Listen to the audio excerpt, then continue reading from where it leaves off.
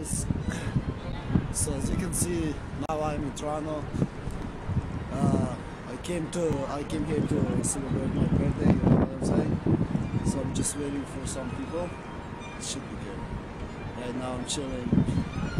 I'm chilling around. This is freaking beautiful. I miss this city so bad, man. I used to come here like every single day. Still I do. I'll come here every day on summer, not now. It's winter, so I'm going to school now. So right now I'm just waiting for my friends and some guys.